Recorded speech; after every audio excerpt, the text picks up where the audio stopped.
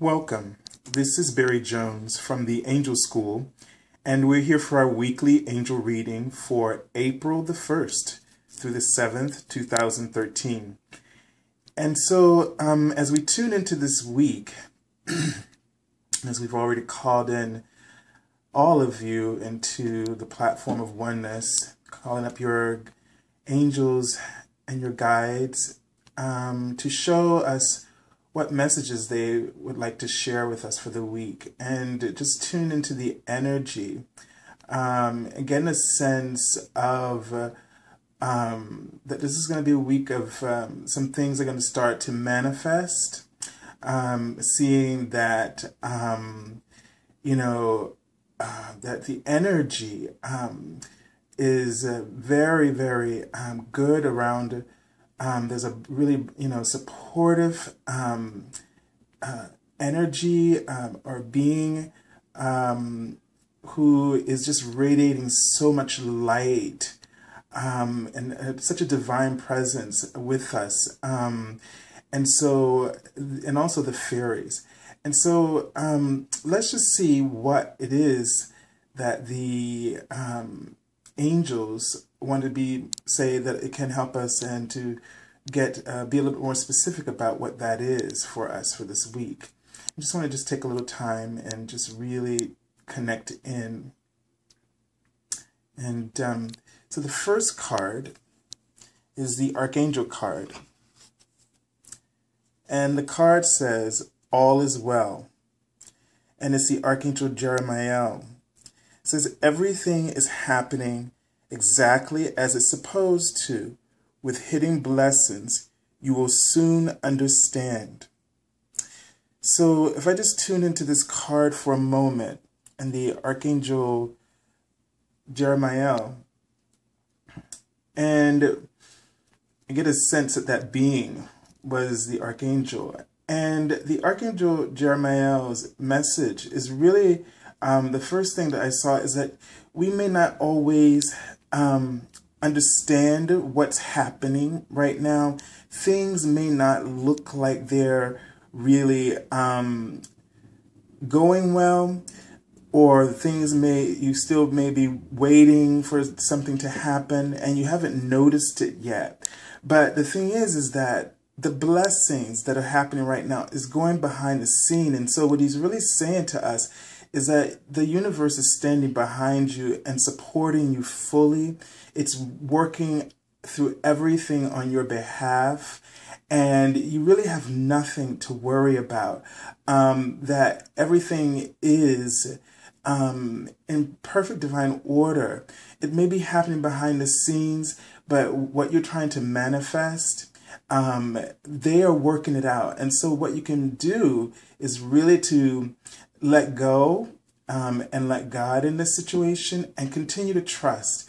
I remember years ago a situation when I was looking for work, and because I had left my job, and I became quite alarmed at 4 months after I had given them my notice, and I realized that I hadn't done anything. And, all is well, meaning solutions are already provided before you ask. And this is a great example in my own life when that happened. It was a Memorial Day, and I just all of a sudden became struck with anxiety and fear because I realized I had not done anything to look for new employment. And I went into prayer. I actually got on my knees on the floor on a quilt that someone next door to my grandmother had given me before she died, and I put 4 books there. And I don't remember the things that I read really making any sense, except that I was in a new state of awareness, and something said, let go and let God. What I didn't realize, to make it a long story short, is that I was worried about money. That one of my jobs, where I used to work as a choir director, they had already, from the moment I told them in February, begun to raise money. It was like $8,000. And at that moment, months later, I I saw a problem. I didn't know that there was a solution already provided for me by the universe and by God. And so I woke up one day seeing a problem. And most of us see problems, and then we think of solutions as an answer to problems. But in the divine order of things, solutions are created before you and I ever know that we have a problem. And so the thing is that we have to have that faith and that trust in knowing that the solution, before you knew what you needed, before you knew what you lacked, because that's where your problem perception comes from, is a place of lack, which is our ego. And so one of the ways to get out of our head, to get out of the ego's traps, is to not see problems and to recognize that before you have ever made a choice or decision, a solution was created, because your heart is known to the universe. The purity and the truest aspect of your heart and its desires are known to the universe before you know them. And at that moment that desire was created, it was answered. It didn't come from, desires don't come from problems. Desires of the heart come as gifts, and then those gifts are answered, are the solutions for those gifts or desires to come about are created by the universe before you need it. So all we have to do is just step into this awareness. All we have to do is step into our truth, and it will guide us. Our hearts will guide us to understanding what that is and how to achieve that. So let's just take a look. So that's the theme for the week. So no matter what's kind of coming up for you, just know that you have, if anything comes up that's distracting you, because the ego is definitely going to do that, everything is well. And this is the reason why. So let's take a look. We're using the Goddess deck from by Doreen Virtue. Let's see what the goddesses have to say to us, and see what the focus, the action, and the gifts or lessons that may be coming to us for the beginning of the week, the middle of the week, and the end of the week. Look at this.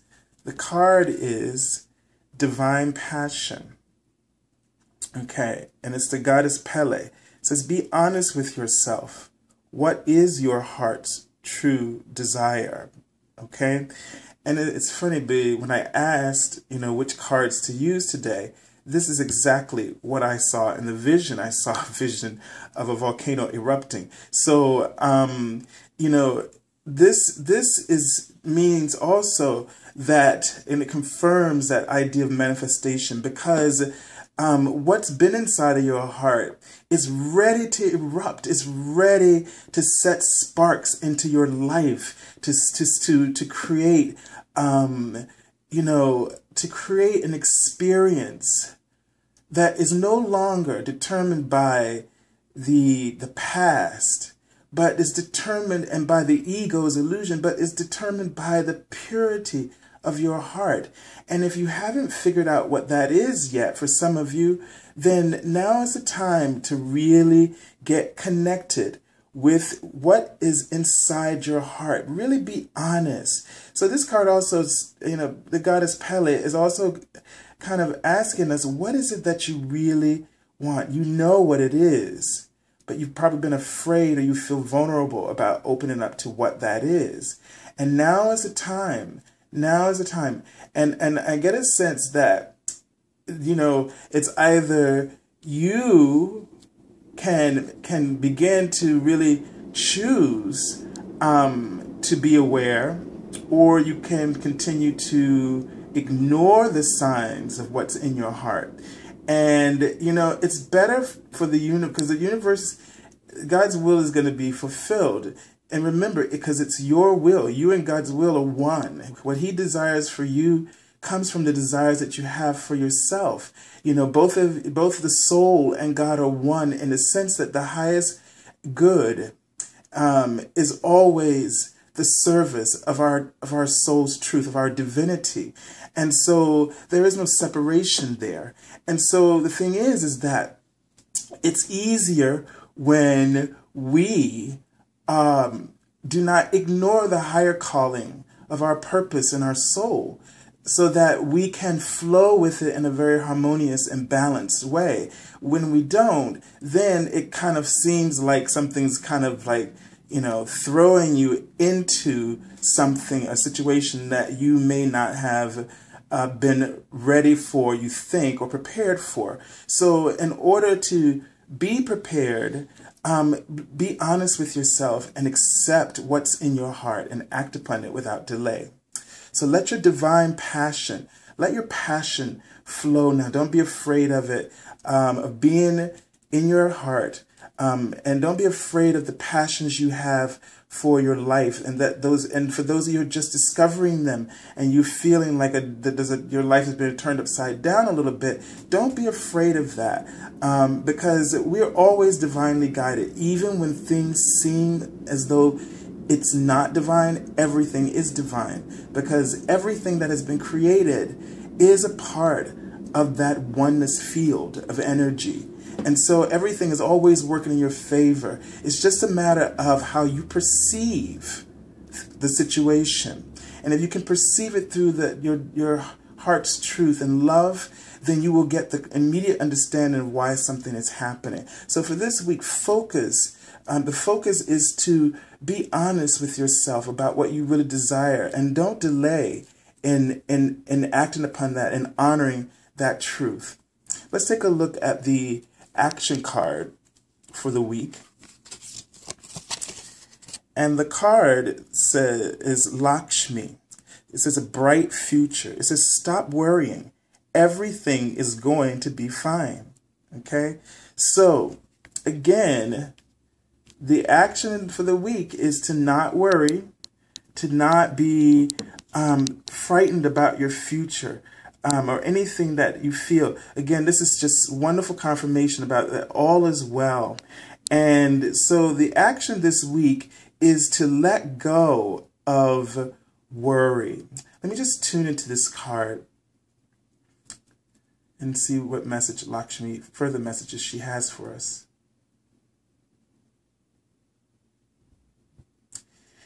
She's just saying, to look at the opportunities. This is a great time to review your heart. Really take a clear look at what is ego, fear, and what is really your truth and your passion, is what she's saying. To get really grounded, to embrace your passion for whatever it is that you have a passion about, a true passion about, to really embrace this, so really review. The action for this week is, instead of worrying, review what is it that is your true passion. Look into your soul and see what that is. Keep that connection with the understanding that all is well, that everything is going to work out. And the only thing that you have to get clear about is, what do you really want? It seems very simple and too simple to be that good, but that's really what it's about. Just getting clear about what you really want to accomplish. What do you really want to do? Without thinking about the consequences or what could go wrong. What is it that you really want to do? So try to let go of worry and concerns, and just know that even though you can't see what's going on behind the scenes and how the divine is really working out everything. When they said to me, let go, let God, they said to me, there are things that we give to you that you have to do. But the rest of it is the universe's job. And that when I am trying to control and do more than the part that they're giving to me, which is not much actually, that I am lowering the frequency, by controlling, I'm lowering the possibilities of what I can can receive and allow in. So by you trying to handle it, you control, you are actually creating less, because the universe has the infinite wisdom and consciousness and to be able to handle the majority of that needs to be done, the majority of the work that needs to be done, the foresight, to see how everything will align beautifully. From our human finite perspective, we don't have that, but the universe does. And so they give us the pieces that we need to do, that the human consciousness is capable of doing. So in actuality, we have less to do than we think. And so we just have to allow them to do that. Let's look at the next card and see, this is the gift or the lesson. So this card is the White Tara, the goddess White Tara, and it's titled Sensitivity. And the card says, you are becoming increasingly sensitive. Avoid harsh relationships, environments, situations, and chemicals. So last week in this position as a gift, our lesson, we had this exact same kind of idea where we're talking about, paying attention to, where we was talking about water and vegetables. Again, now we're talking about being gentle with ourselves and avoiding, harsh chemicals and situations and environments. So I feel like that, we need to take care. Right now, there's, we're feeling very sensitive as we are increasing our frequency and our awareness. It's making us more sensitive to our environments, which means you're picking up more information. You may be taking on more information from others, what's going on in the environment. So what you really want to do is avoid, chemicals, just like they were talking about eating healthy foods and drinking lots of water. You really want to keep detoxing, paying attention to how you can detox your body, detox your mind, avoid harsh media kind of things where, or going into environments that are very harsh, where the energy feels, the environment feels very heavy, dense, or maybe, it doesn't it feels fear-based, So really try to pay attention to, the people, and where we place ourselves and where we place our attention, to be more sensitive towards yourself in that way, because you are a sensitive light being, and you become very intuitive and you absorb things like a sponge. So we really need to be mindful of that also, so that we don't take on this, it causes us to take on more worry, and it causes us to take on more anxiety and fears of our own that blocks us from being grounded in the oneness and in our own passions, to know that everything is well, to have this belief that your future is going to be bright and turn out all right. So we have to be careful of those kind of things. So if there are people or relationships that you've been involved in, it's probably time to let those go. As we open up to the future and allow and be able to trust more, and have a sense of a greater sense of clarity and purpose and for our lives. So let's take a look at the last card, the fairies, and the card says a miracle healing. Okay, this is a very wonderful card. This reading for this week is very uplifting, very positive. So we can expect a lot of wonderful things to happen. And remember, the ego is just going to get really busy when it feels like, it's losing its grasp of, creating illusion for you that keeps you stuck in worry and keeps you, stuck and unable to move forward. So when I tune into this card for the fairies, what they're just saying is trust, and trust the path that you're on right now. Don't give up. They're saying don't worry that that the abundance is coming. Whatever it is that you've been praying about, or what ideas that you have been working on, creative ideas, that these things are coming through into fruition. So really stay grounded at this time. Don't allow yourself to get caught up in any former vulnerabilities or situations that cause you to feel vulnerable, that may cause you to feel like giving up. They're wrapping their arms around you, and they're carrying you if you ask them for assistance. But they're doing it anyway because they're hearing your prayers, and they just want you to know that they want you to stay grounded. They want you to know that they're very close to you and working with you. So if this has to do, could be, this miracle healing could be many things. It could be the healing, you seeing just a miracle of something you've been expecting to come into your life. Again, I see, that she's going through, that the world, I'm also drawn to the fact that the world in this card is going through another gateway, and it looks like the world and the fair is going through. So there's some really huge shift happening this week that all of us, the earth and all of us are going through. And so we just really need to just keep the faith, to trust.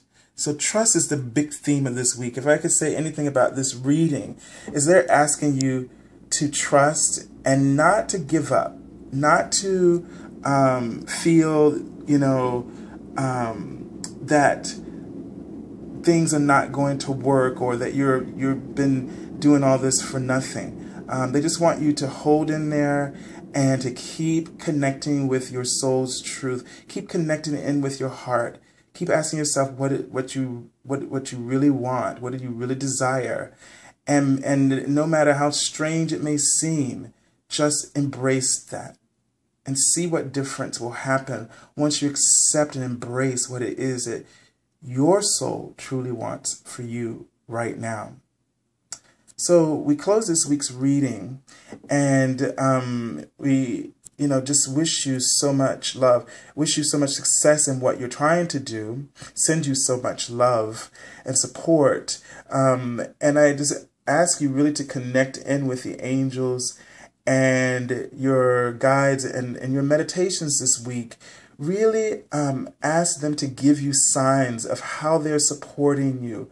Ask them for any symbols or anything that could reassure you of the blessings that your goals are going to be, and how they're going to manifest for you. So we just have to stay focused in our hearts, and I'm just feeling a lot of warmth from them. And so I thank you for joining us again this week, and remind you to check out my website, theangelschool.com, for the new services that are there.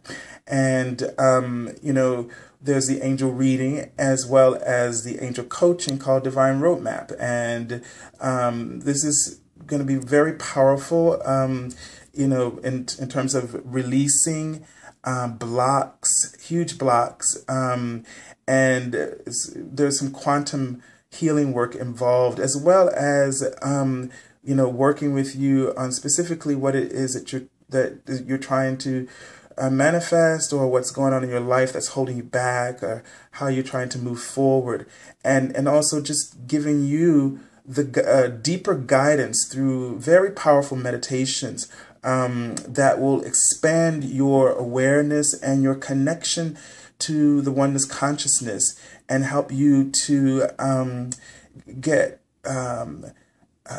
greater clarity about what's coming up for you, what's coming ahead for you.